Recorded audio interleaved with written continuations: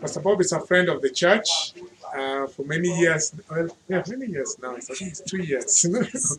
Yes, we've engaged with him, and it's been a wonderful time just getting to know him. Those of you who are visiting, you'll get to love him after he speaks. So he's going to be sharing with us this morning. Let's pray together. Father, I thank you for my brother. I thank you, dear Lord, that you've spoken to him in the last few days concerning what he's to share with us today. Father, I pray that you'll anoint him, give him the right words to speak, and give him the strength and the wisdom to share it without fear as he speaks to our souls and spirits. Thank you so much, Lord, for his presence here with us today, that he made it all the way from Nairobi to be with us today. Lord, we bless you as he speaks to us. Make our hearts delight in hearing your word. In Jesus' name we pray. Amen. Amen. Thank you. Amen. Praise the Lord. Amen. Yeah, my name is Pastor Bob, and I'm happy to be with you today. I have become a friend of this church, and we're going to be, if the Lord tarries, in a journey and co-working together within the scope of beyond the strategic plan you're working on. That tells it's beyond 5 years. Amen.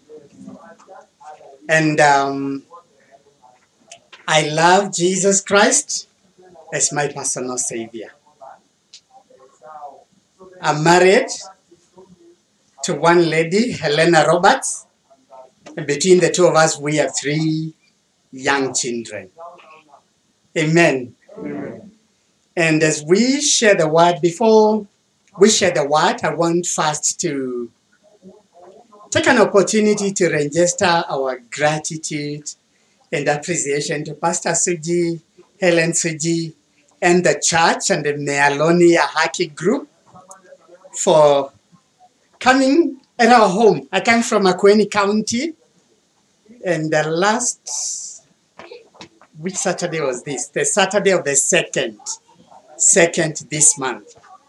We were laying to rest the body of our late dad.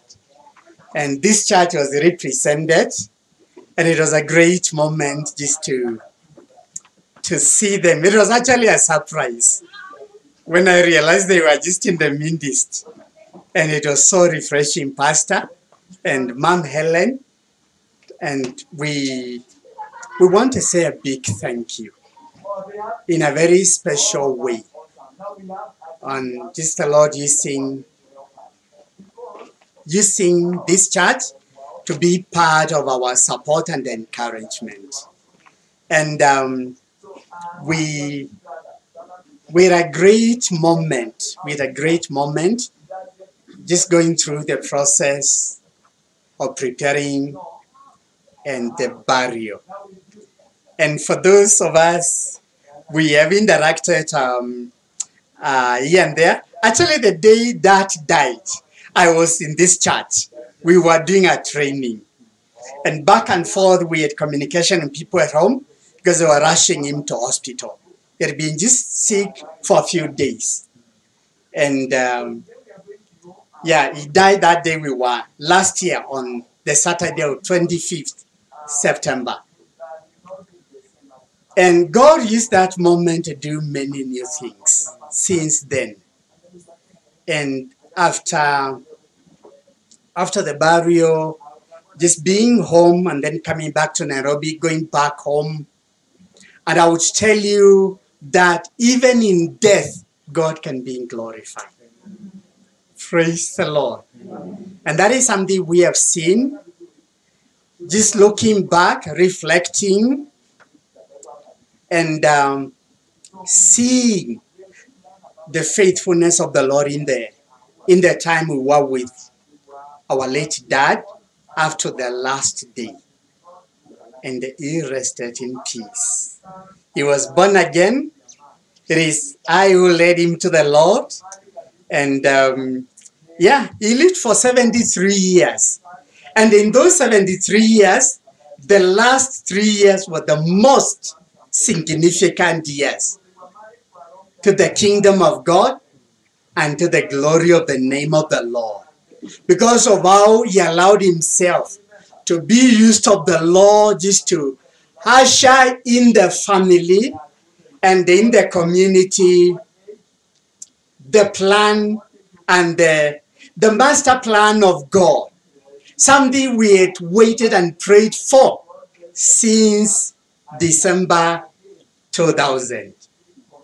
Can you imagine? Since December 2000, in a prayer meeting in the community, God had revealed to us, those who were in the prayer meeting, had gone there with now the lady who is my covenant wife. We'd gone there for a prayer meeting with University of Nairobi students because I was in the university.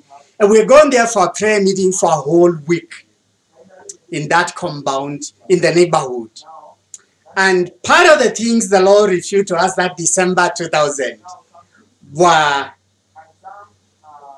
touching on my father's family and the role the family will play in the manifestation of the kingdom of God in the community and in our generation. And therefore, back and forth, we were able to pursue that over the years. It has been over 20 years. Over the years, just studying and seeking the Lord and praying and waiting for fulfillment of things. And therefore, in the last 3 years of Dad's life, he willingly gave himself to be part of that alignment and to usher in that manifestation. And therefore, as we went through that week he died and just the burial, to us as a family, it was a celebration. Praise the Lord. Yeah, there's a loss and a pain which comes with that, but our greatest joy is when we looked back and see how that was just a fulfillment of something we had prayed and waited for over 20 years. And seeing God just being glorified in that. And yes, we interact in coming days in our trainings.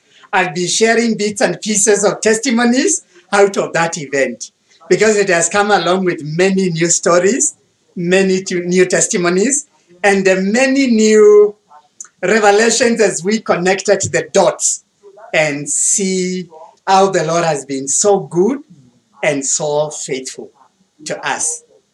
Amen. And it has ushered in to us as a family a new dispensation. It just opened a new visitation and a new door in the kingdom of God's work. Amen. And therefore, all this is to say, Pastor C.G. Hell and the church, we are grateful for being part of, being used of the Lord to encourage us and to be with us that season. I got many calls, many messages from church members, and we want you to know we are grateful to being used of the Lord, to be part of God's encouragement, God's comfort, and God's support to us. Amen. The other thing I want to say is relating with this church has been a great joy, and seeing what the Lord is doing, including the tent, the new tent, really personally, and team members I represent here, my nuclear family, and people we co-work together in SAFINA family, we are refreshed. Let me tell us, dear servants of God and brethren, the visitation of the Lord in this community is here with us. Amen. Praise the Lord. Amen. And the Lord is going to continue unfolding that in very unique and diverse ways. And also seeing our dear brother Stanley, I know you don't know me, But I'm happy to see you in church today. Yeah, I've known your wife Lucy, and we thank God for just being here and the testimony you shared today. Amen. So we're in a good season from the Lord. And it is not a coincidence that we're in the midst of planning and launching our new strategic plan as a church. And we are seeing new things. It is part of that ordination from the Lord. And it has brought in new friends and partners, and I'm one of them. Amen. And I'm going to be around, if the Lord tarries, to see the fullness of the manifestation of what the Lord has begun this season. Amen. Pastor Bob, B.O.B. is banger of banks. We're looking forward to Christian banking. We're looking forward to Christian way of doing business. We're looking forward to a great representation of the kingdom of God out there in the marketplace. We're looking forward to that. It has begun in small ways, and we're looking forward to see the fullness of all that. Amen.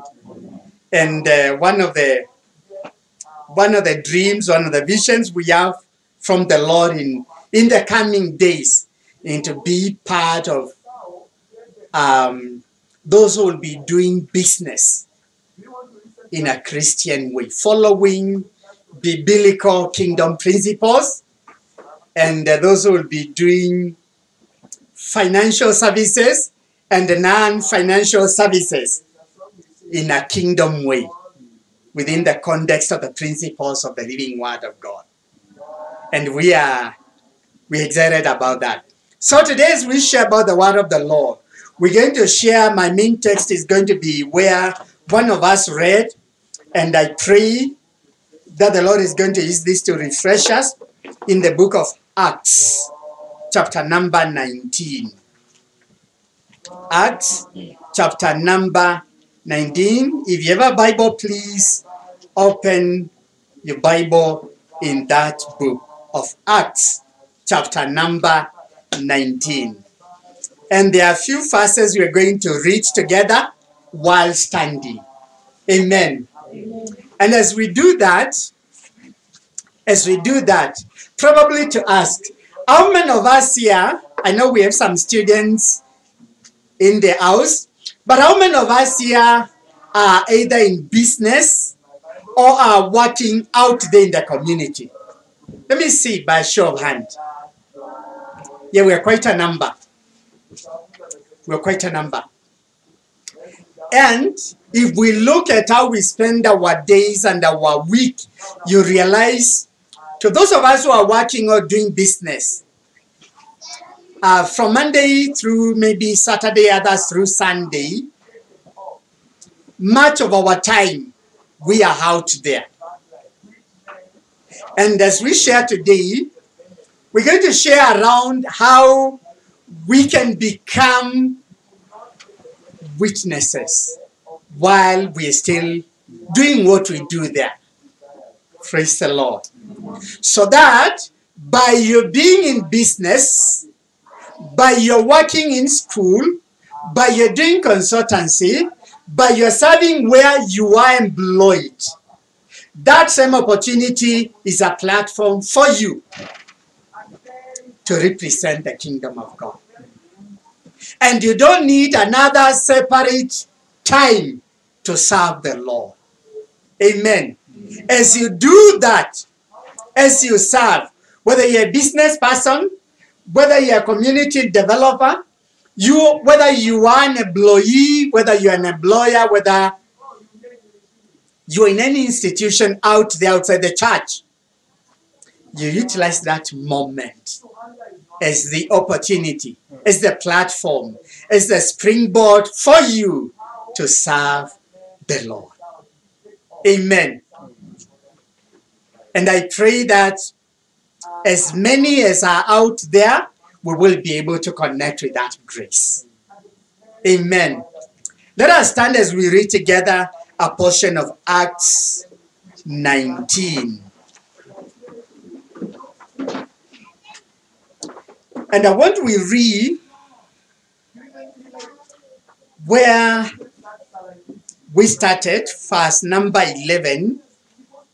We just read verse number 11 through to verse number 20. How many of us tuko na Biblia? Hata kama ni digital. Let me see. Yeah, we're quite a number. But if you don't have a Bible, trust God to get a Bible. Amen. Actually, Biblia siku hizi, it's cheaper than some of the hairdos we have for the ladies. It's cheaper than some of the shoes we are wearing today. It's cheaper than some of the dressings we are wearing today to have a Bible.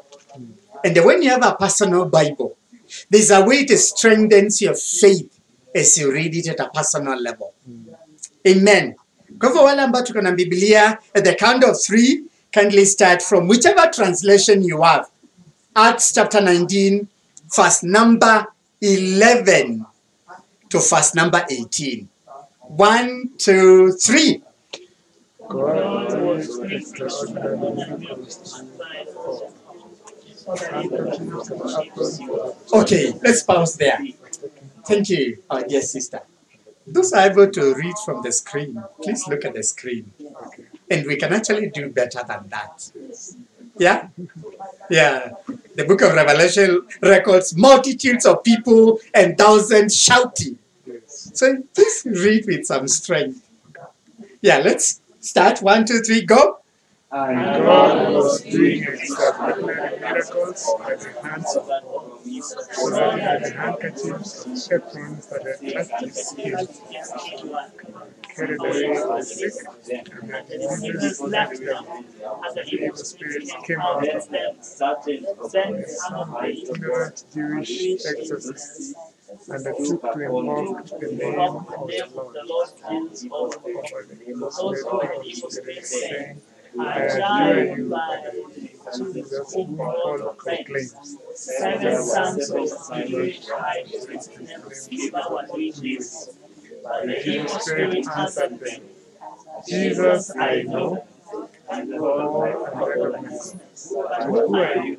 And the man in whom the spirits speak on them and mastered all of them and devoured them, so that they fled out of that house naked and wounded.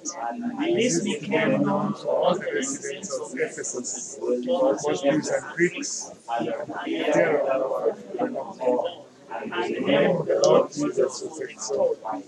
Also many of them were now believers, confessing many of virtues and the number of those who were baptized had swallowed their books together and found them in the sight of all. And they counted the value of them and found 50,000 pieces of silver. So the word of the Lord continued to increase and prevailed mightily. Amen. Let's skip a few verses and read verse 23 through to 26. 23 to 26. Let's continue.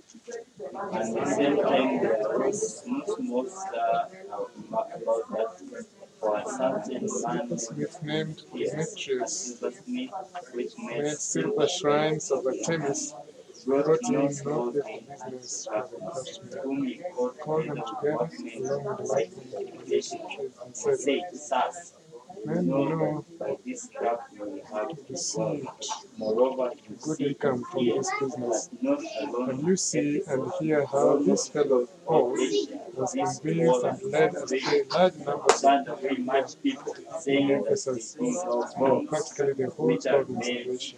with I hands. said, Amen. Let us sit.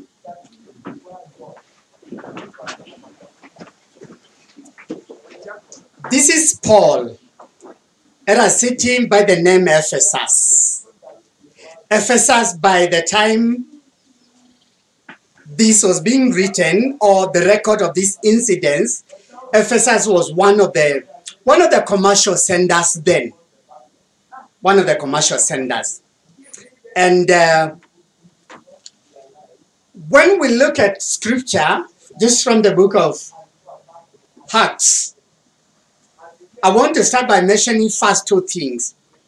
Acts chapter number 1, verse number 8. Acts 1:8, scripture talks about us receiving power. Power to become something. To become what? Witnesses. Amen. And the witnessing which is mentioned there are several cities being mentioned, from Jerusalem, Judea, Samaria, and to the end of the earth. And then, crossing over to Acts chapter number 8, which I want to read. Acts chapter number 8, verse number 1. The New King James says, now Saul was consenting to his death. That is the death of Stephen. At that time, a great persecution arose against the church, which was at Jerusalem. And they were all scattered throughout the regions of Judea and Samaria, except the apostles. So this is just to tell us that part of how the early believers found themselves in the cities, it was out of persecution. It was not of their own making or choice or planning. It was out of persecution, a challenge. But as they went out running away from threats and persecution, they went sharing and testifying to what they knew, what they had experienced, and what they had seen in their personal lives. Amen. And the best way to understand a witness as an introduction is from a judicial perspective. Kuna mtu kwa hii church hapa leo ameshawahi kuwa na kesi kotini. Kesi kotini. Wow, yeah, they are there. Some of the places which give me a lot of distress, I have three. Na moja ni kama nahusika na mambo ya kesi kotini. It distresses me. Na ile ingine ni hospitali. Hospitali kama kuna mtu mgonjwa ama ameadmitiwa. Na ile ingine ni police station. Mambo ya police station. They distress me. Lakini sasa tukirudi mambo ya kotini, one of the simplest way for a ruling to be delivered in a court of law is when there is sufficient evidence. And the sufficient evidence inaletangwe kwa kesi na witnesses. Sawa sawa. Na wakati witness anahitajika kwa kesi, inamaanisha kuna jambo, there is something which is being contended against. There is a validation. Kuna mambo inaendelea na inahitaji kudhibitishwa kama ni kweli ama si kweli. And therefore a witness is required. And a witness comes in to give evidence. And based on the evidence, the court makes a ruling. Praise the Lord. And therefore, a true witness, because there are also false witnesses. And our Father in heaven, when you read scripture in the book of Revelation chapter 3, one of the titles God introduces himself with is being a true witness. Our Father in heaven is a true witness, and he expects us to be true witnesses. And therefore, A true witness comes in to make submissions based on, one, things they have seen. Not rumors. Things they have done what? They have seen. Number two, things they have heard. Walisikia. Kama hawakuona walisikia. With their personal eyes. That's a true witness. And number three, things they have touched. Nalo shika. Things they have touched. And number four, and the last, things they know or they have experienced. Amen. And therefore, based on seeing, touching, knowing, hearing, and experiencing, we can be witnesses in a court of law.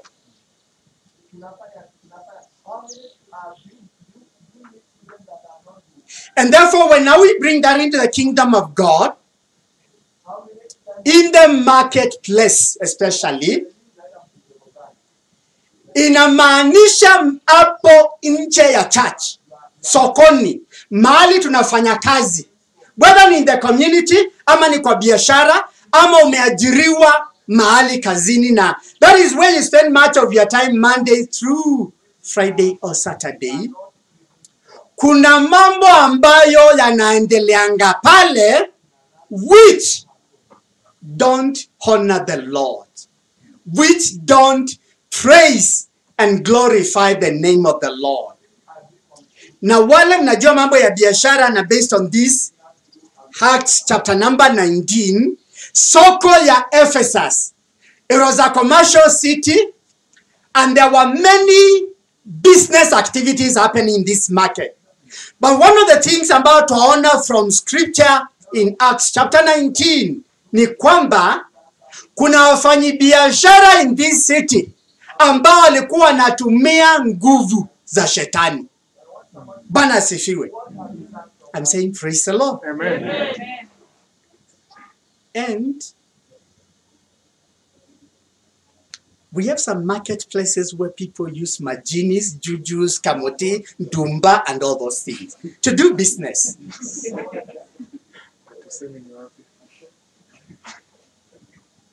Yeah, and I'll be sharing, maybe if time allows, a few testimonies.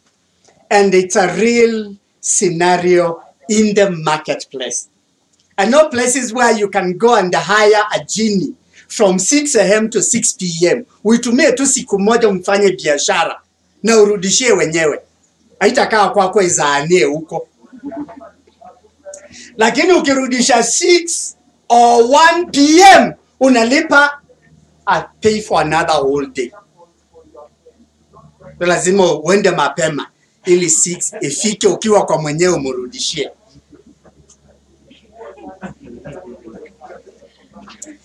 When we were preparing for the funeral meetings and the burial of our late dad, I interacted with guys who were part of that kingdom and the charms. Ndumba, wale mnajua Ndumba and the Kamote. I interacted with a few of them, and they were bold to tell me, yeah, how they used them. Hakuwa najua mimi ni pastor. And that was actually an avenue God used to expose me to what they were coming to do. Because they are coming to execute some demonic things. And just by that confession, it actually got me to be spiritually alert and helped a number of things. Because I was on ground throughout the entire week and a few days. And therefore, in the marketplace, in the organization where many of us work, there are some claims ya kwamba hauwezi kuwa umeokoka na ufanye biashara safi bila uongo, bila magendo, bila kuongana. There are those claims out there. Bwana asifiwe. Amen. There are claims hauwezi fanya kazi vizuri na kazi yako ipendeze mkubwa na upate rewards na promotion bila njia ya mkato. There are those claims out there. Praise be to the Lord. There are claims out there ya kwamba huyu Mungu wa Wakristo anachelewangwa kuonekana kuwa prosper kwa mambo ya biashara.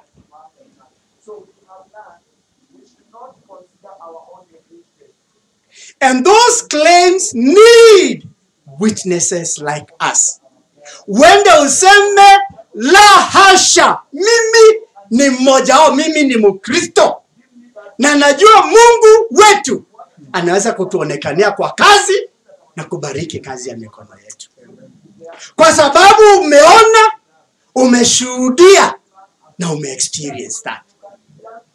And you can come boldly to tell people, actually God blesses the work of our hands. God is able to prosper us. Amen. Because of those claims out there. There's a lot of idolatry in the marketplace, a lot of sexual immorality in the marketplace, such that even in the corporate world, wale ambao they work in the corporate world, one of my younger brothers is a banker. It has been in the banking industry for several years. And it helps me on now, because of the networks they have and how they work, how just as CEO, a chief executive officer in the banking industry and in some of the serious corporation in this country and in Africa as a continent, would not come to lead an organization based on their academic knowledge, qualification, and excellency alone. They would need spiritual power and authority. And many of them bring witch doctors in the office, and others go to where the witch doctors are, even if it's in a rural village, kwa msitu. They do that. Because they have realized for you to succeed, you just don't need competence, qualification, experience, and a good strategic plan. You need some spiritual power, some spiritual authority. Sawa, in the marketplace.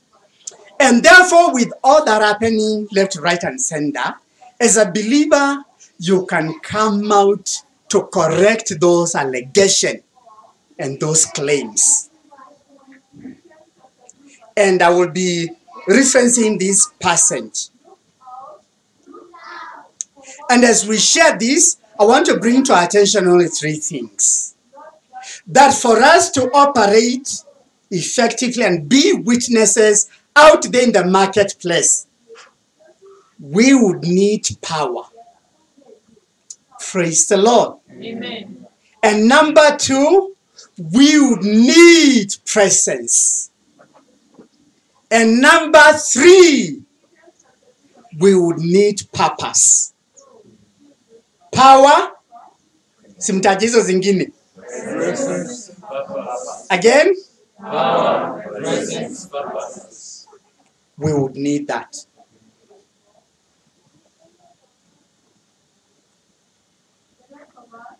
And for this power to be available to us, because the power is what gives us the confidence, the courage, the boldness, and the ability to stand our ground even on an evil day.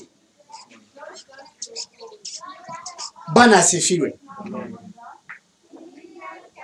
That power has to be an outflow from our personal relationship with God. How we relate with God. How we know mambo ya prayer and fasting. How we know the word. All those are areas we're able to draw power to help us to stand our ground and serve and be witnesses there. And be able to tell people, unaweza fanya kazi bila kuongana. Unaweza fanya biashara bila kamote na majini na ifaulu. And Mungu anaweza linda biashara yako. Wachawi wakuje washindwe kuiroga na wezi wakuje washindwe ku break into that business. Amen. Amen. One of the testimonies which allowed my late dad to submit to be used of the Lord, to be used, to allow now to be a gate for kingdom things, is the witness he saw comparing what God can do and what the other kingdom can do. My dad and my great-grandparents, kabla ndade okoke, they'd been deep in the other world. To them, nothing would happen if there's no sacrifice, if there's no some idol worship, if there's no going to see a witch doctor or an nabi in the other kingdom. Sawa sawa. They'll do that. Nah. Yeah, they did several things without my knowledge. So this one particular day, 2017 October, walileta mmoja wao in the compound. Na walikuwa namleta ili, yeah, like a seer, a nabii, awaombe na awaambie ni nini na inasumbua watoto fulani ama ni kwa nini mambo fulani iendelee vizuri. Na awaombe na watoe sadaka. Hiyo utoangi willingly, mnakubaliana bei. Mapema. So when he came into the compound, they sat together. We were not there with my family. And ibada ikaanza. Na alikuwa amewapatia mpangilio vile itaenda. Ataanza kuambia mambo ya the first born, the second born, the third born, wakifuatana mpaka wa mwisho, na baadaye atamalizia na wazazi na ibada iishe. So he did the first ya mambo ya first born na jamii yake, mambo ya second born na jamii yake, na sasa mimi ndiye third born. Bwana asifiwe. Na ikawa huyu mtu wa Mungu ili quote, yale mambo anawaambia ni facts, yani ni mambo wanajua ni ukweli kulingana na wao. But the source is the other kingdom through divination. Sawa sawa. Now when they brought this man home, kwa maana walikuanga wanaendanga huku kutafuta mambo yetu, na huku haionekani mimi yangu na jamii yangu. So akajua akimleta kwa boma labda ataona, ataingia kwa randa ya kinjamii, atuone vizuri. Na ataje mambo ya Pastor Bob, Elena Roberts, Melchizedek, Schonbank, Favor Siva Modeu. So wakati alikuja akaingia the third born, those who are in that family service wananiambianga hivi, huyo mtu wa Mungu kwanza alishtuka, wakaona ameshtuka. Na aliposhtuka akawa kama maneno haitoki. So suddenly aliamka kwa ile kiti alikuwa amewekewa ya kwani na akakimbia. Na akikimbia tu yale maneno yalisikika akisema akikimbia, wamesikia. Akaenda. Kwa hivyo hata sadaka hakupewa. Ibada ikaisha. And as dad and mom and those who had reflected on that, because this was a senior, respected person who people would refer others to. Wakati dad and mom waliona hiyo, they knew deep in their heart. Kama wana walikuwa napinga mambo ya wokovu na kukataa mambo ya wokovu. They knew what we stood for and they believed was superior than what those guys represented. Praise be to the Lord. Amen. They knew that day. Now, wakati, that is 2017 October. December when we met at home for the family meeting. For the first time, Dari alitangazia jamii yote. Kutoka leo, Pastor Bob atakuwa mchungaji wa jamii na mchungaji wangu kama baba wa jamii. Na akataja mambo mengine mazuri ambayo yalimtukuza Mungu. Bwana asifiwe. Amen. And that was a major turnaround of things, not just in the family, but in the community. Praise be to the Lord. Amen. Now, being a witness needs for us to have something valid, something which can be submitted as an evidence against a claim, against a rumor, or against an allegation. Bwana asifiwe. Yeah, katika family setup and our family relationship, naambianga watu mimi sina mpango wa kando na sina mtoto ako mahali, na mtu angejitokeza aseme huyu ni mtoto wa Robert, haitanishtua. Nasema tufuate all due process, kutolewe evidence. Bwana asifiwe.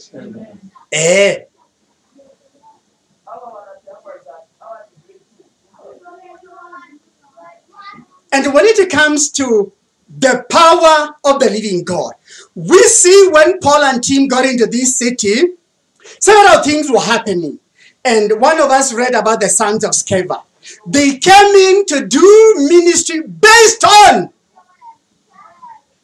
not a personal experience, not a personal witness. Walikuwa wanafanya mambo kwa jina ya nani? Yesu ambaye Paulo anahubiri. Sawa sawa. And if you are a true witness, dear servants of God, you come and make submission of what you know, what you have experienced, what you have touched, or what you have heard or seen. Utoangi evidence as a witness ya kusema nilisikia brother haya Ian alikuwa on ground na aliona. That you can't be a true witness through such an arrangement. Kwa hivyo kama ni kazi na biashara wahitaji ukue unaamini na unajua Mungu anaweza kukusaidia kwa kazi yako, anaweza kuilinda, anaweza kukupromote, na anaweza hata ukiingia kwa shida anaweza kukutafutia njia na zaidi ya kupe neema in that challenging moment. Praise the Lord. Wale ambao kama Brother Martin ambao ni walimu. I'm not a trained teacher, but I have some grace to teach. Na kwa sababu hiyo, kwa ufunuo wa neno la Mungu, mimi watoto wale nimefundisha privately, they don't fail exams. Ile ya within our structures, they can't fail. How now? Because it's a grace. Our last born, I don't know whether you can remember, is the one who read the eulogy. Huyu jamaa alikuwa amekataa shule kabisa. Maana aliitwa jina la mababu ambao hawakusoma. Kwa amekataa shule. And you would leave home and not arrive in school, but come back after school hours. For many, many days, many months, without nobody knowing. Until now, term inaisha na, yeah, dad was interested with results. Ni wanapeana matokeo. Yeah, and walikuwa always anajua mahali watatafuta namba yake from the other upside down. But this guy, when we realized that, we went and sat down with him. And I remember I just shared a scripture from the book of Proverbs and prayed and spoke over his mind and the entire faculty and system. Wale mko secondary school mnasoma biology ni wangapi hapa? They're in school. They're not here, but you can remember part of your biology, how the mind and the brain operates, and some of the key locations in the brain, the hypothalamus, and how that coordinates things through the central nervous system. We spoke to that hypothalamus. Ikafunguka na akapenda shule.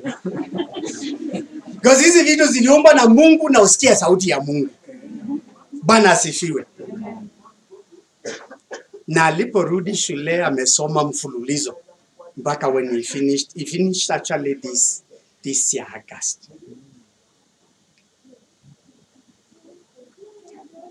And I have privately tutored pupils and students from Dandora community in a few schools, and all of them passed their exams. And I know deep within me Mimi hata nikiwa university ile exam niliambiwa nimeanguka, nilikataa. Na nikaapili kuwa remarked. Bwana asifiwe. Nikaapili kuwa remarked. And they had to do that. Because nikienda hata kama sikuwa na sufficient time ya prepare for the exams, I would ask for God's grace and mercy, na kule nilirega ninatubu na ninapata msamaha. Na naombea my answer sheets kabla ni submit, na Mungu azielekeze nipate neema na kibali. Kwa hivyo wewe kuingilio niwekee madhokodhania, najua hapo we can appeal. Bwana asifiwe. Yeah. And therefore, by knowing the Lord, hata kama uko shule, wanafunzi wako wanaweza pita mtihani. Because you know God created the body systems and the faculties. You know that and you believe that. And therefore you can speak life to them and a realignment to the academic purposes. Bwana asifiwe. Ukiwa kwa biashara, because of being a witness, wale ambao kama watu wanasema, let me just read this verse, inasema hivi, verse 23, and about that time there arose a great commotion about the way. For a certain man named Demetrius, a silversmith, who made silver shrines of Diana. Diana was the main chief goddess, brought no small profit to the craftsmen. He called them together with the workers of similar occupation and said, men, you know that we have our prosperity by this trade. You know that we are what? Usidhani mambo ya sako na association na trade unions zilianza wakati wetu. Hata wakati huo walikuanga na they used to relate wale mko kwa biashara ya aina moja. Walikuanga na a structure to put them together. Kama a sako, kama an association, kama a club. So huyu jamaa wao walikuwa katika biashara ya kutengeneza some of the tools which businessmen would buy and go and use as shrines or altars of worship in their businesses. Ili wapate nguvu ya kimashetani na upako wa kimashetani wa kunawiri kwa biashara. Sawa sawa? So they would make those shrines. So wakati Paulo na wenzake walitembea huo mjini, hata mapepo sokoni walijua kumekujwa. Na walipojua, eventually there was some commotion.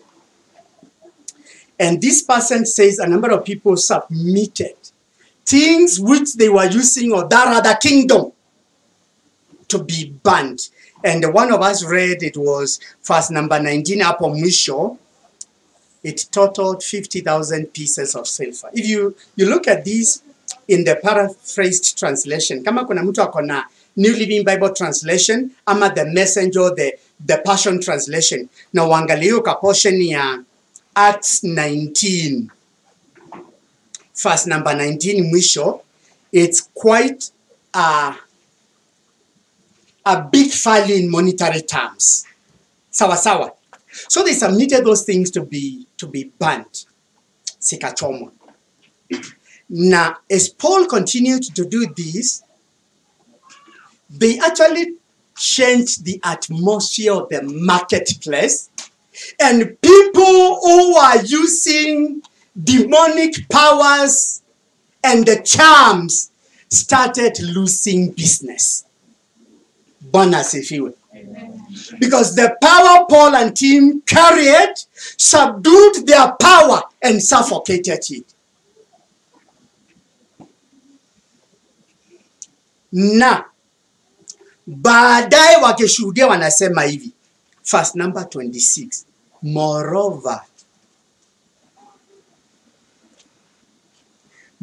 you see and hear that not only at Ephesus but throughout almost all Asia, this Paul has persuaded and turned away many people, saying that they are not gods, which are made with hands. Verse 27. So, not only is this trade of ours in danger of falling into disrepute, but also the temple of the great goddess Diana may be despised and her magnificence destroyed, whom all Asia and the world worship. So it was shaking presence ya Paul na team. Now kumbuke chapter number 18. Paul had partnered with Priscilla and Aquila in tent making business. So the guy was active in business. Sawa sawa. When you go back to Acts chapter number 17, from verse 16, 17 and 18, he would be in the marketplace daily, reasoning with guys who are there in business, because he was also in business. Paul kuhubiri na kufanya biashara zilikuwa zinaambatana pamoja. Bwana asifiwe. Amen. And looking at chapter 18, chapter 19, there are days one time he used a school, a Tirana school, just to do many things in that school for 2 years. And therefore, we see why we need power, because the marketplace is heavily manifested with demonic powers of the other kingdom. Sawa sawa. And it's now in every sector. In any sector of our economy, there is a good representation of demonic powers, and there is worship and the sacrifices which happens in all the sectors of our economy. Kwa hivyo kama you will be there working or doing business as a believer, if you don't have power, mambo yako yatastagnate. Mambo yako yatakwama. Na utapata temptation hata wewe ya kuendea juju, which would not be good. Amen. Amen. And therefore, as you read scripture, as you pray, ask the Lord to give you the ability and the power ambayo hata ukiwa unaendesha gari kwa barabara, you are under the canopy of God's glory. You are under the pillar of the cloud of God, which guided the Israelites in the wilderness. And that pillar of cloud was to show the way, but also to provide a favorable environment in the desert for them. And in the night, it will be the pillar of fire. And you can operate under such. Hata ukiwa kwa barabara, Mungu anafunika gari lako by that cloud, whether cloud of fire, the pillar, and make you invisible to the demonic powers and demons which are operating in places we call black spots. Ikiwa mnaweza pita hapo na ionekani, mapepo yalikuona ukiwa ng'ambo lakini hawajui ulipitaje, waliona gari yako imepita. Because you were under cover of a cloud and the presence of the Lord. And you know and believe the Lord is able to do that. Amen. Amen. As a witness. And Paul knew this. The demons knew this. And even these other guys of the other kingdom who were exorcising spirits, they also knew the God of Paul.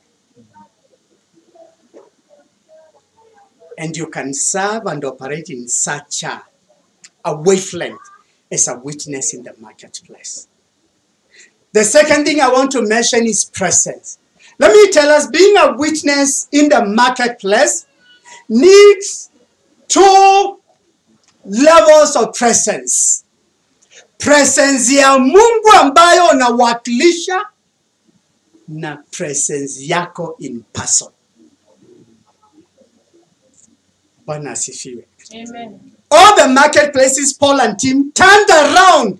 They appeared there live and in person. Hawakuanga wanatumana ama wanakutana church na kuomba maombi kashughulikia mambo Kitengela ama huko Kenani ama Mlolongo. They would go on ground in person. Bwana asifiwe. That is what Paul would do on the team. Marketplace inataka your presence, the ministry of presence. Hata kama unaombanga maombi ya kutumana, siku inakuja uitajike mahali unafanyianga kazi na biashara. Uleta Mungu hapo kwa hiyo biashara na wewe ukuwa hapo na Mungu kwa hiyo biashara. Kila siku. Bwana asifiwe. Amen. Na inajulikana sokoni, you are on ground. Amen. Amen. Presence ya God na presence yako kama witness.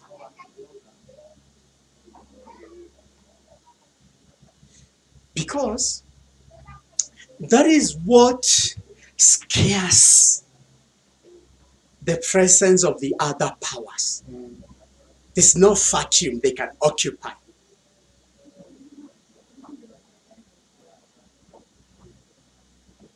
And when you are on ground as a witness of the kingdom, because being a witness, we say, it gives us an ability to have seen, to have heard, to have touched, to have known, or to have experienced. Kuna mambo utaona na Mungu ayatumie through the way he speaks to us, akuexposia vitu ambazo haungejua na kuona kama hauko kwa ground. Sawa sawa. Like being on ground during that time of the funeral meetings and all that, we personally as a pastor and as a servant of the Lord, I went with a spiritual high. And because of what God had allowed that to do for the glory of his name,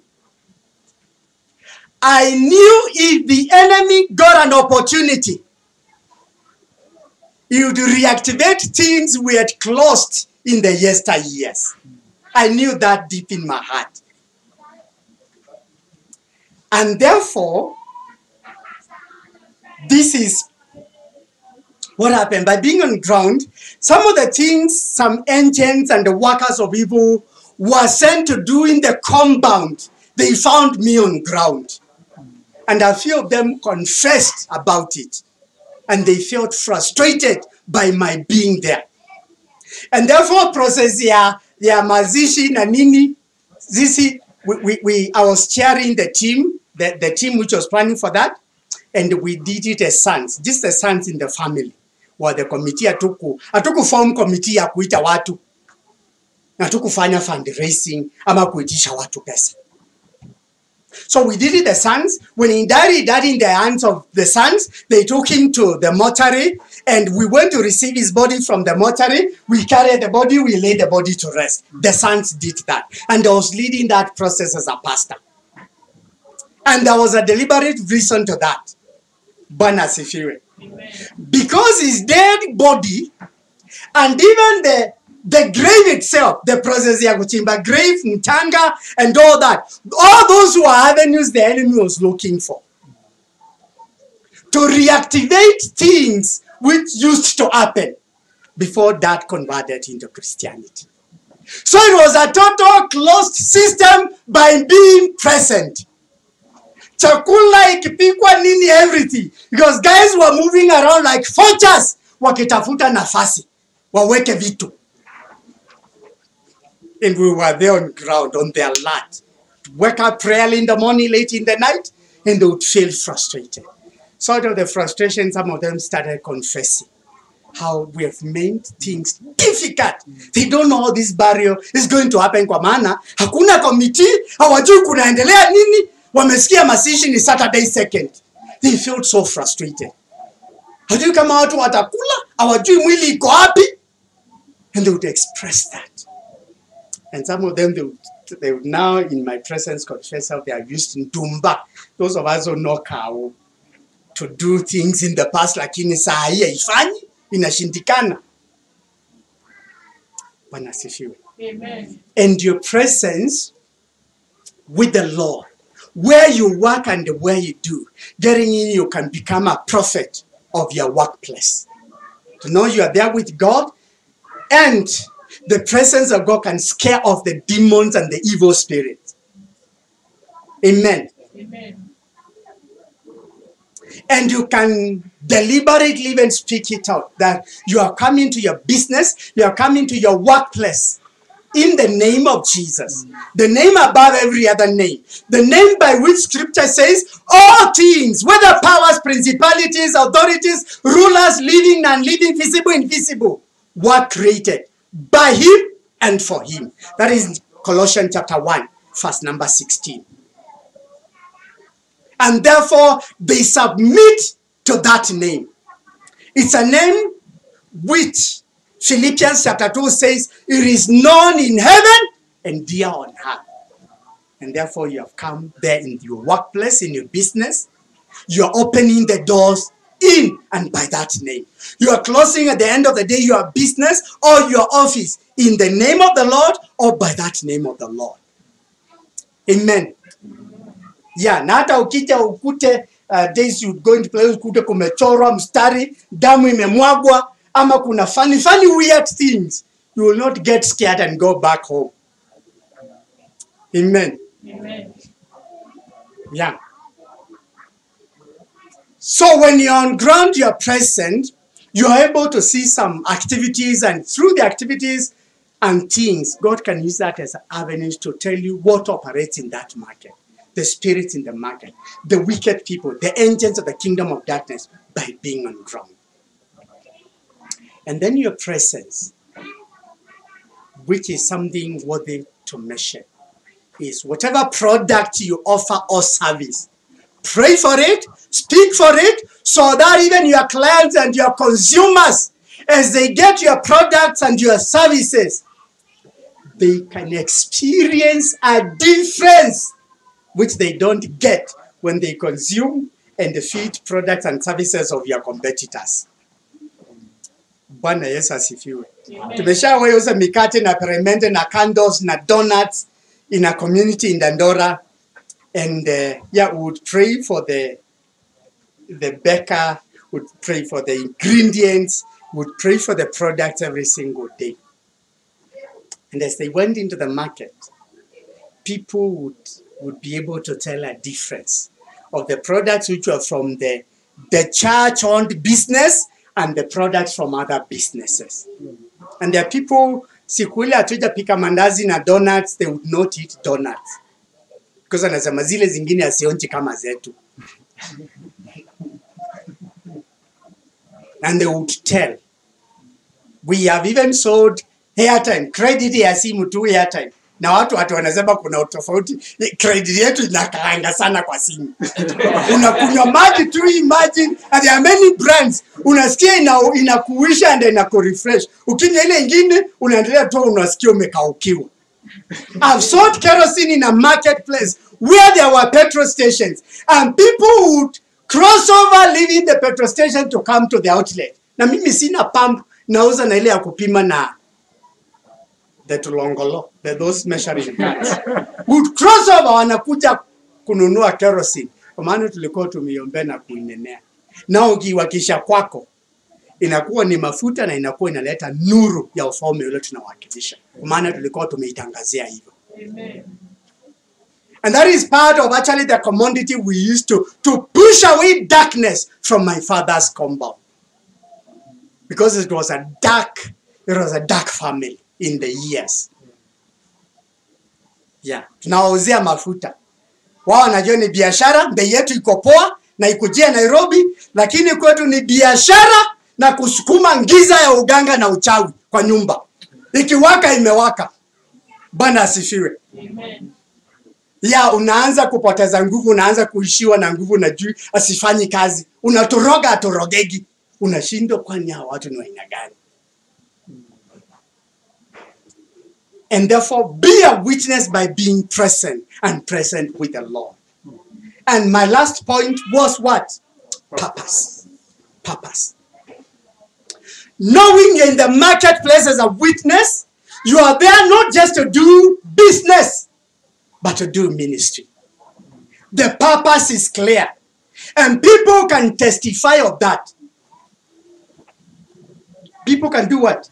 Testify of that. Wewe unajua uko kwa kazi ile unafanyanga hata kama wewe ni mwalimu.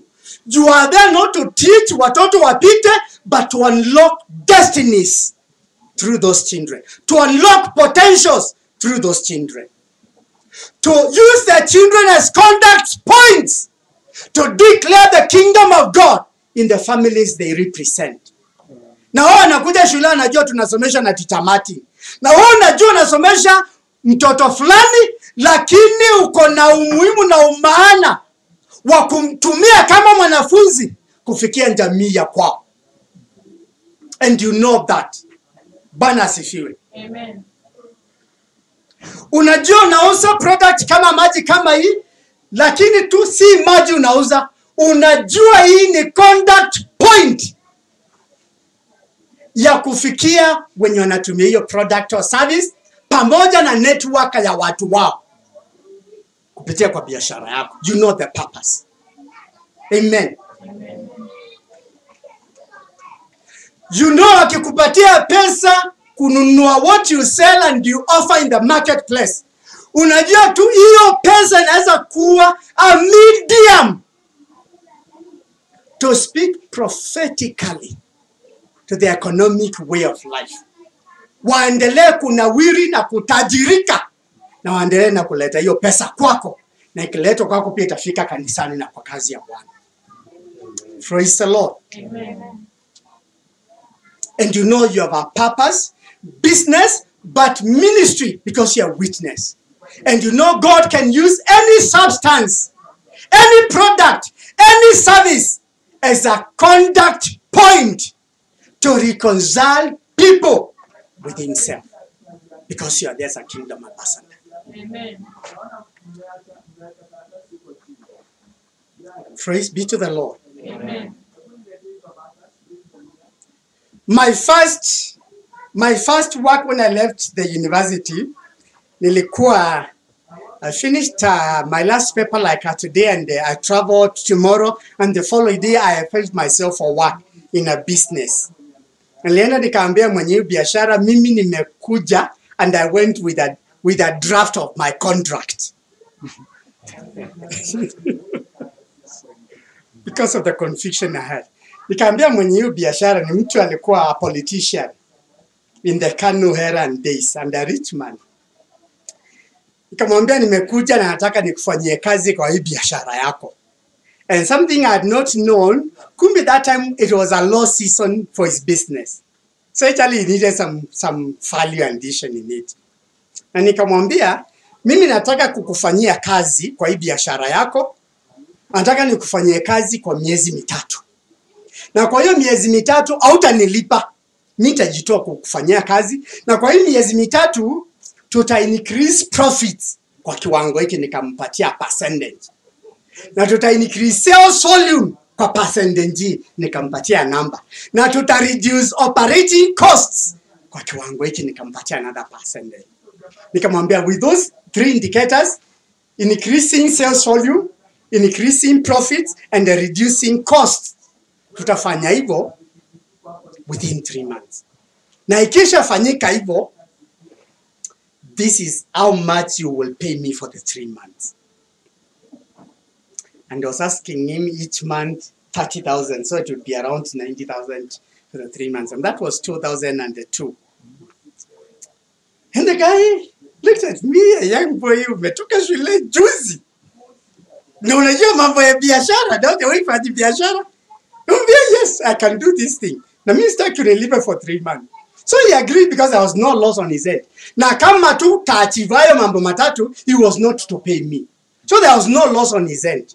Sawa sawa. So we engaged with the guy for 3 months. And at the end of the 3 months, we had exceeded all the marks I had given him. The percentages, their sales volume, their profit, na ya cost. Tulikuwa tuko zaidi kuliko vile nilimwambia. And the guy looked at me. He a young man, 2002. But he had 90,000. And the money was there because we meant it. And he said that was a lot of money for a young boy. It was a lot of money. 90,000 for a young boy. ambao ametoka university juzi, hata haja graduate na results hazijatokea, na hii biashara imefanya. Bwana asifiwe. And that was his main interest. And he refused to pay me that money. Said me, just give me 30,000, which will translate to 10,000 for every month I worked for him. I felt disappointed, but I got the 30,000 and left. What he never knew the password and the grace to that turnaround. It took another 3 months for it to crash. And by the time it crashed, I'd already engaged with another businessman. He came for me, I refused. He wanted to sell the entire business to me. Nikamwambia, you cheated me and I can't give you a second chance.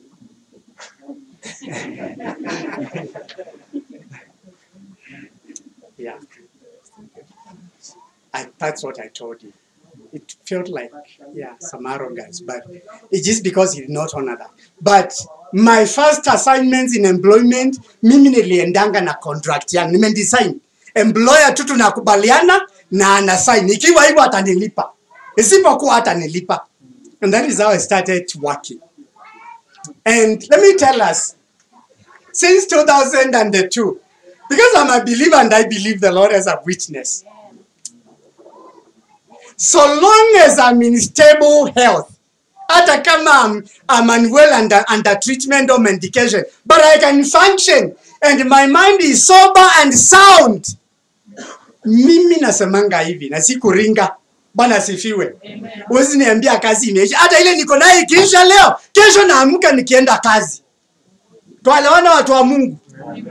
My working days and hours will end when I transition from this body. Amen. When I transition, my spirit goes back to the Maker. That's the time mimi nitaacha kufanya kazi. Hakuna ati economy ni mbaya, kuna tamaki na tamalo. You can wake up going to work. And because of who you are and the purpose you represent, hata kama ni kuchoma mahindi, hata kama ni kuwa anani in a house. I've ever been a nanny in a house nikiwa university. One of the long holidays, I went to offend myself to be a nanny to a family ambao alikuwa anatafuta nanny. And since we were out for a long holiday, nikamwambia mimi huyo hapa. Nitaosha nguo, nitakulishia mtoto, nitamuosha na utakuta mambo iko sawa. Wow. And I did that. And you know what? God used that family to do a miracle to me. Because I did some good work, which they admired.